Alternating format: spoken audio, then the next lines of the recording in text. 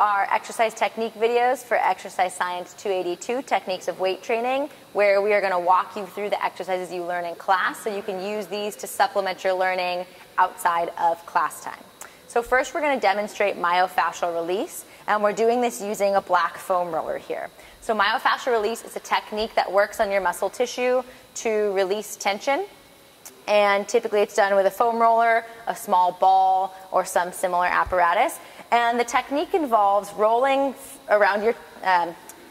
your muscles from the distal to the proximal end until you find a tight or a tender area. And then what you're going to do is just kind of hang out on that spot for about 15 to 45 seconds until you feel the tension release. And while you're there, you want to breathe, relax, allow your muscle tissue to just melt into the foam roller rather than tensing up against it. And I know it can be kind of hard and painful, so you want to use a foam roller that's at the appropriate density for you. If you end up tensing against it, you're just going to increase the tension in that muscle tissue. So the main goal is to just find those tender spots, breathe, and relax into it. So Kaylin's going to start by foam rolling her calves, starting from the distal, moving towards the proximal end.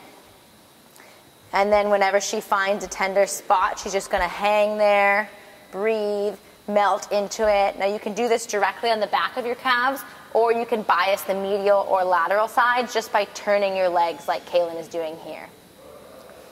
And if this is not enough tension, you can cross one leg over the other and do one leg at a time, and this will dramatically increase the tension or the pressure on one calf. Good. Further, you can just kind of find a spot and hang there, and then Kaylin could roll her ankle, the bottom one, yeah, there you go, to kind of move that tissue around while she has it pinned to that foam roller.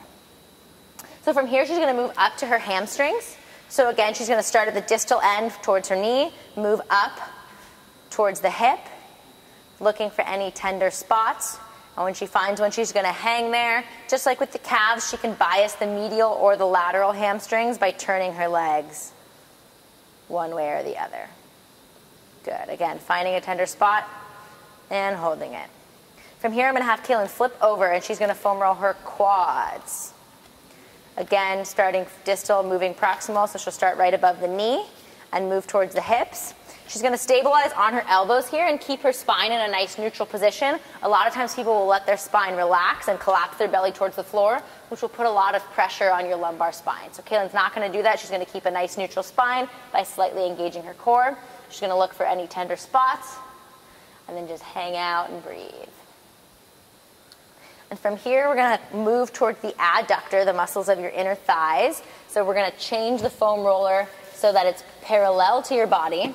And then you're going to kick a leg out so that it's perpendicular, rolling the muscles along the inner thighs, again, distal to proximal, looking for tender spots. This is usually an area where you'll find a lot of them.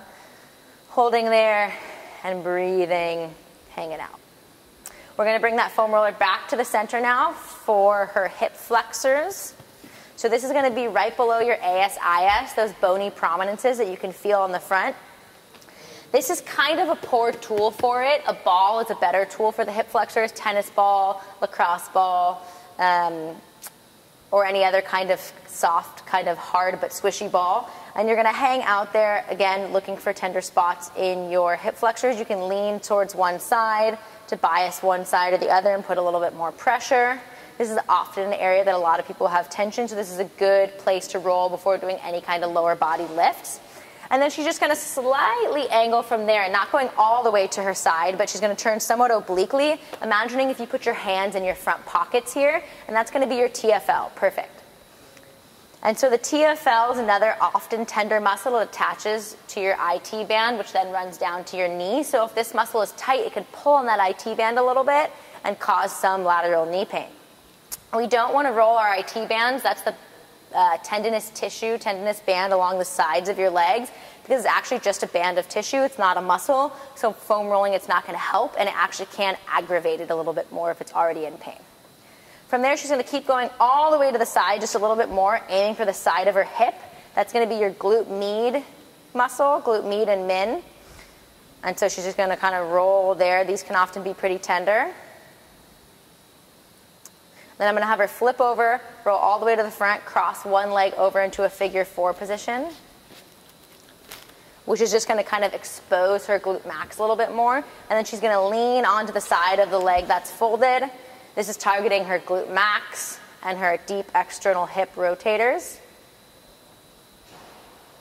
And the tender points are going to be different on every body, so you don't always have to start from the bottom and work your way all the way up. You can kind of figure out what points are tender for you or your client, and then focus primarily on those areas.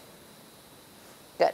From here, we're going to move up her body a little bit. We're going to skip the lumbar spine, the lower back, because that region requires so much stability and it is susceptible to injury. We don't want to put it in a compromised position, so we don't actually roll the lower back or the lumbar spine. So she's moving up to her thoracic spine now, her upper back, which is an area where we do want a lot of mobility. From here, she can keep her hands across her chest, or she can bring them behind her head to find a little bit more extension there.